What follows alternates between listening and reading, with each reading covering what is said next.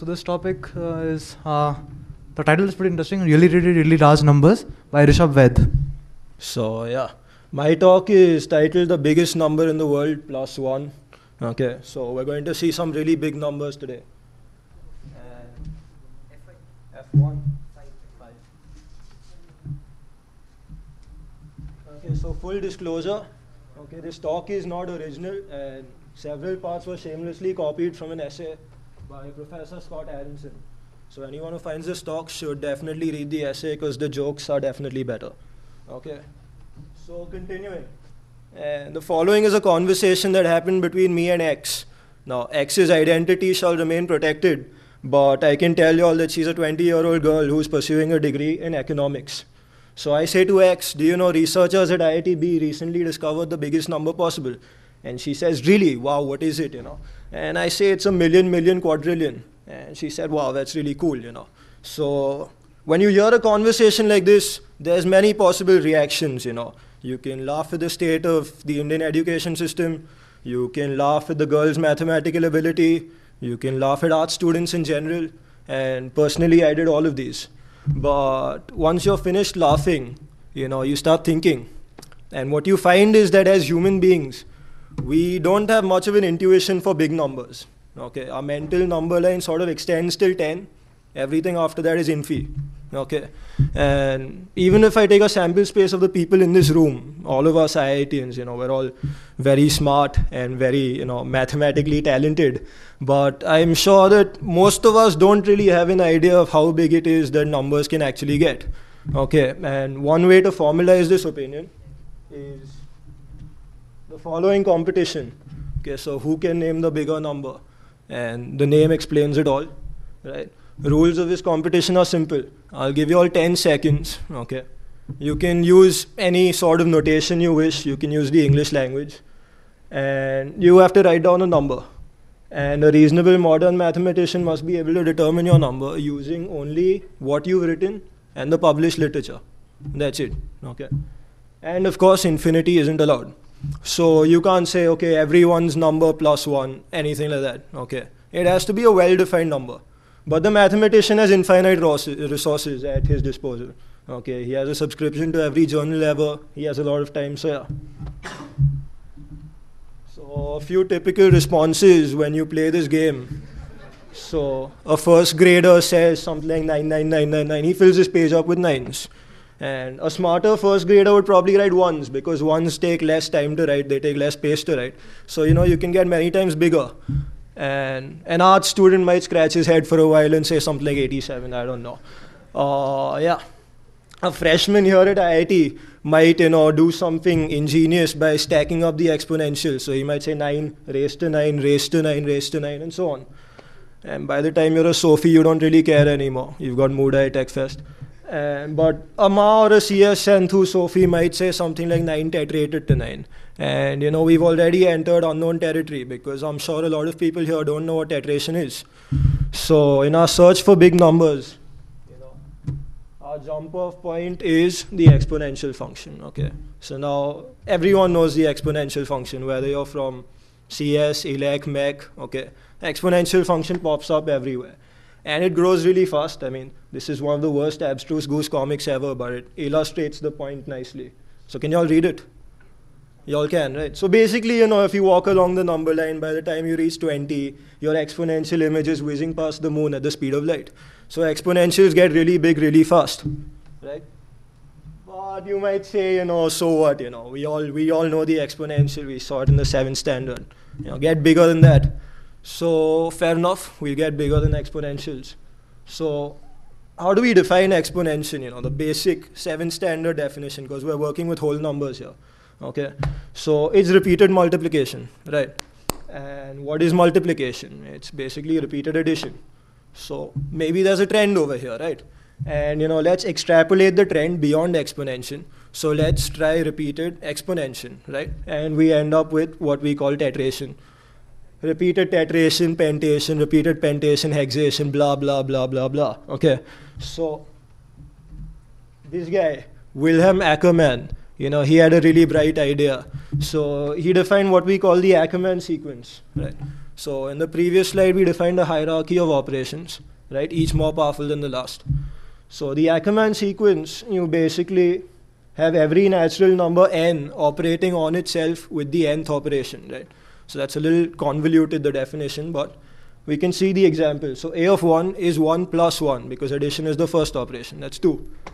A of 2 is 2 into 2, because multiplication is the second operation. 4. 3 raised to 3, 27. So, 2, 4, 27. These numbers don't look so big, right? So, yeah, the ACKERMANN sequence is chindi. But then, of course, we come to A of 4, and it's 4 raised to x, where x is that number, right? So, originally, I thought that I'd actually write out ACKERMANN of 4 on these slides, because it sort of gives an effect, right? But I knew it's a big number, so I tried to calculate it with Mathematica, and my laptop crashed, okay? So then I did some math, and it turns out ACKERMANN of 4 has 10 raised to 154 digits. Number of observable atoms in the physical universe is 10 raised to 83, so that was hopeless, right? But basically, moral of the story, don't judge a sequence by its first 3 terms, okay? So yeah, the ACKERMANN sequence, it gets really big, as you all can see. And then, of course, you all can combine the ACKERMANN sequence with itself. You all can take ACKERMANN of ACKERMANN, or ACKERMANN raised to ACKERMANN, or anything like that, right? We have many different ways to combine that. So, ACKERMANN of 1111 is good enough to decimate the unschooled opponent. But sure, it's bigger than anything I've ever seen, but I want something even bigger, right? So, fair enough, we can come up with a paradigm that makes the ACKERMANN numbers look arbitrarily small. Provably so. We can prove that it makes them look arbitrarily small. So before that, we take a slight detour into CS theory, right? And yeah, a disclaimer before we take this detour. So I love the Greek alphabet, okay? And I'm a big fan of mathematical rigor. I mean, if you ever want to pick up a girl in a bar, you just give her this proof that 0 into A is equal to 0 for all A, and she'll be falling for you real fast. But, this is a popular science talk, so I will gloss over a few technical details in the next few slides. And those of you all who are offended by that, I'm deeply sorry. Those of you all who are confused, feel free to interrupt me at any time, and I'll explain whatever it is that you can't understand. So yeah, Turing machines. So we need a concept called Turing machines, which is basically this. You've got an infinite tape which extends in both directions, and you've got a tape head, right? A tape head has a certain set of instructions. Depending on what the tape head reads on the tape, it performs a certain instruction. So it's basically an abstract version of an all-purpose computer, right? With the strip being the input and the instructions in the tape head form the program, right? So I think everyone's clear on that, right? Turing machines, fair enough. So, given a certain set of rules, a Turing machine can either halt after a finite duration of time, or it can get stuck in an infinite loop. Like we all know of the programmer who got stuck in the shower because his shampoo bottle read rather rinse repeat, right? So yeah, a program can get stuck in an infinite loop. So Turing asked the question, is there a Turing machine which can tell us if a given Turing machine halts or not, right? And so turns out there isn't. There isn't any procedure by which we can find out if a given Turing machine halts or not, and this is called the halting theorem. So, many times in science, we come across stories about people that discovered things, So Archimedes was in the bath when he discovered buoyancy, and an apple fell on Newton's head, right? So here's what I like to believe happened when Turing discovered the halting theorem, right?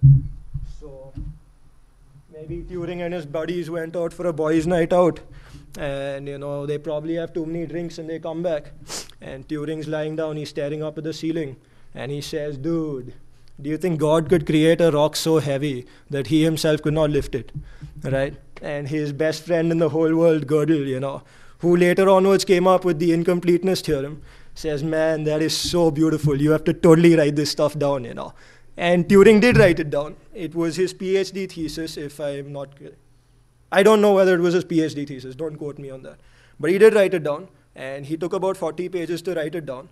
But the essence of the proof is contained right here, okay? So I won't go into the technical proof, but the essence is contained right here in this slide. There's a lot of self-referentialism going on over there. So yeah, what does all of this have to do with big numbers? So, I'd like if you all concentrate for the next 2 slides. It's a little involved. I'm going to give you all a construction. So we can classify Turing machines by the number of rules n in the tape head, right? So there'll be a certain finite set of Turing machines with 2 rules in the tape head. There'll be some Turing machines with 10 rules in the tape head, so on and so forth. For a given n, you've got a finite set of machines. Some of these machines halt, others continue forever, okay? When started on a blank tape, okay? So now of the ones that halt, let BB of n be the maximum number of time steps that are taken before the machine halts. So say I have 3 instructions, okay? And I have 1,000,000 machines with 3 instructions, say. And one of these halts after 10 steps, one of these halts after 20,000 steps, okay? So the maximum number of steps that are taken before a machine halts, right? Of the ones that halt after a finite amount of time is BB of n. BB of n is called the nth busy beaver number, right? So this comes from a more innocent time when you could actually use a word like busy beaver, in a research paper. So yeah. So what? So our claim is that BB of n grows faster than any computable sequence. Any computable sequence. You write it down, you write down the ACKERMANN numbers, BB of n grows faster than that. You screw around in any exotic way that you want with the ACKERMANN numbers, BB of n grows faster than that, okay? So how could you actually go about proving something like this? So the proof turns out to be pretty simple, actually, right? We actually sidestep all the issues that come up with this beautiful proof. Use reductio ad absurdum. So, say we can upper bound each BB with a computable sequence D of n, called the beaver dam, right? So now the halting problem can be easily solved, because given a Turing machine with n instructions, we can just run it till D of n. If it hasn't halted by that time, it's never going to halt, right? Because D of n is bigger than BB of n. Everyone got this, right? Everyone who's paying attention at least. If you all didn't, I can explain it again. You want me to explain it again? Okay, cool. So yeah, so hence by reductio ad absurdum, D of n cannot exist. So BB of n finally supersedes every computable sequence. So sample values of the busy beaver numbers are given as forth. They've been calculated after a lot of hard work. The busy beaver numbers, I think, came out in 62. Now in 2011, we know for a fact that BB of 5 is bigger than 47 million. But the exact value hasn't been pinned down to this day, right? So yeah, so busy beaver numbers are all well and good, but what if you're competing with these guys? Right, I mean, they'll chew you up and spit you out because they've been using busy beavers since they were 5 years old, right? I mean, the guy in the swimming goggles, he's going to give a talk after me, so you can get an idea for what I'm talking about. So yeah, ek se mera kya hoga, busy beaver of 999 se mera kya hoga. So the final paradigm that I'm going to give you all, the final arrow in the big number quiver, something called Kleene's hierarchy. There's many analogs of Kleene's hierarchy. This is just one of the names it has. Some of you all might know it as the polynomial hierarchy in complexity theory, right? So say we had a black box, and computer scientists call these black boxes oracles, which could solve the halting problem, right? So given a Turing machine, this black box tells you whether the machine halts or not. We don't know the details of the black box, but God gives it to us. So if we allow queries to this black box, so say we attach this black box with our Turing machine, right? We get a super Turing machine. So now this Turing machine can boldly go where no Turing machine has gone before, right? Because it can solve the halting problem. So, but of course the super Turing machine comes with its own super halting problem, because you can always ask it, does this super Turing machine halt or not, right? So you have your own super halting problem, and hence you have super busy beaver numbers, BB2 of n. Now one thing to note is that if you have super Turing machines, the busy beaver numbers become computable. Okay, that's easy enough to see. So now busy beaver 2 of n has to grow even faster than busy beaver of n. Otherwise the super halting problem would be solvable, basically. So now we've come up with a paradigm that gives us numbers that can get even bigger than the busy beaver numbers, right? And continuing in this fashion, we can define super duper halting problems. Super duper busy beaver numbers, super duper pooper busy beaver numbers, and you can extrapolate this, right? I mean, we've all seen that TV show, I think Global Guts, where Pehle it was the aggro crag, then it was the mega crag, you know, and now it's the super aggro crag. So of course you can keep on going. There's no end to this.